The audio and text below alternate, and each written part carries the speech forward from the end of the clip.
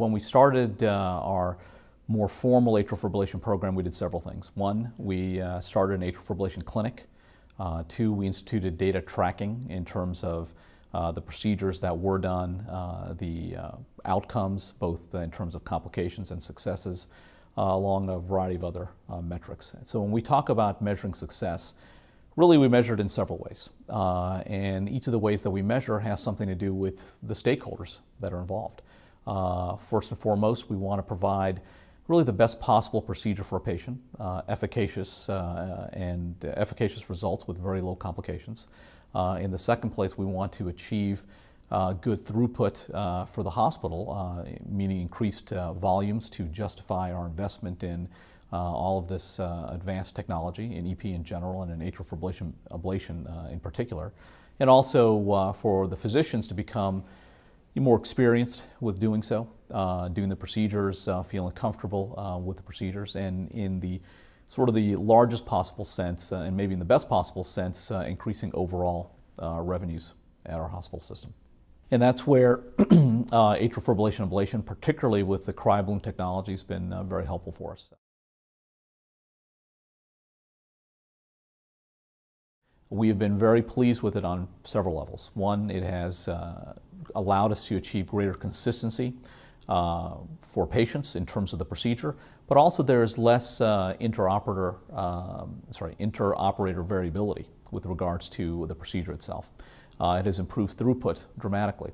Other clinical aspects of the procedure have allowed us to offer this technology to patients in greater quantities than we did before. So therefore, we've seen the volume of our atrial fibrillation program grow dramatically over the last 12 to 18 months.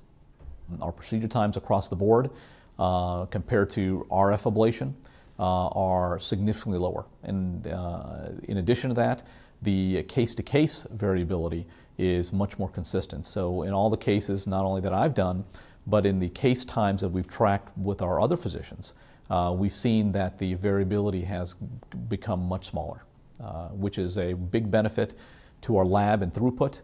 But since the cases are more consistent, it's helpful for the staff as well because we go through the same steps every time. And so there is more consistency with how each physician does an Arctic Front Advance case compared to how the physicians were doing radiofrequency atrial fibrillation ablation previously.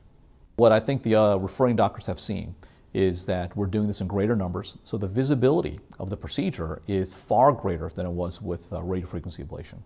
As a result of seeing it being done more and seeing the good results we're getting and the lower complication rates that we're having, I think that has allowed the referring cardiologists to more aggressively send us these patients than they used to do before.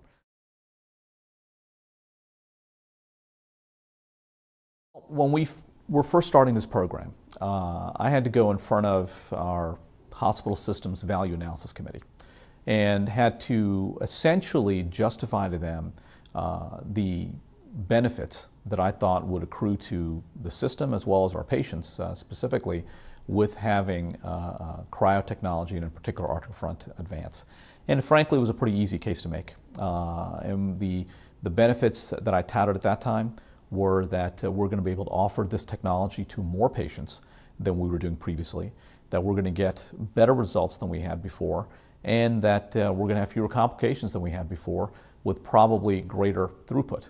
And in point of fact, every one of these metrics has been proven to be true, and not just based on my personal or anecdotal view of it, but with how we're tracking these things. In fact, they have been thrilled with how the program itself has gone from the administrative standpoint, and we have certainly been very happy with how things have gone from a clinical standpoint as well.